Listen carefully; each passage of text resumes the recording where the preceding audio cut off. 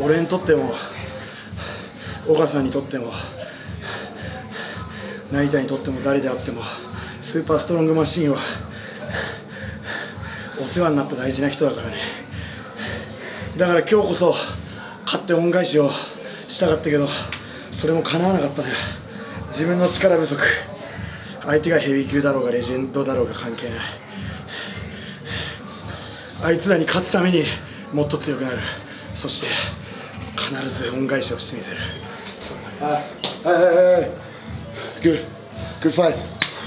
Next. Thank you. Next, Shota. Yeah. Yeah. He was so sad. Shota's so sad. Me. I don't get sad. Never, ever get sad. No lose. That wasn't my loss. My real loss this week is that I wasn't picked for the G1. 2018 G1. G1 28. That was my dream this year. Start of the year I made that my goal to be in that match. In the tournament, and I'm not in it. So you know what? KIZUNA Road, G1.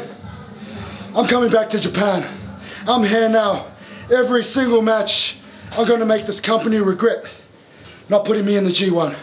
So the next year, 2019, G1 29, I'll definitely be in it. And you know it.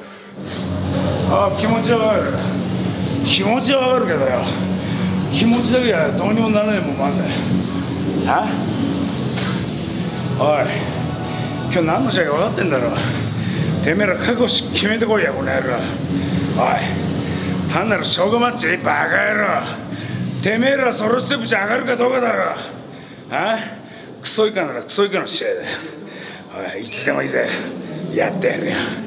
1対3で何でもいい。やってやるからよ。これリップサービスなんでもね、俺たちライガー大がみんな思ってるからな。いつでもやってやんだよ、この野郎。今日自分は開幕、そして最終戦、とにかく今真壁が言った通りいつでもやってやる。海野、お前の気持ちは受け止めてやる。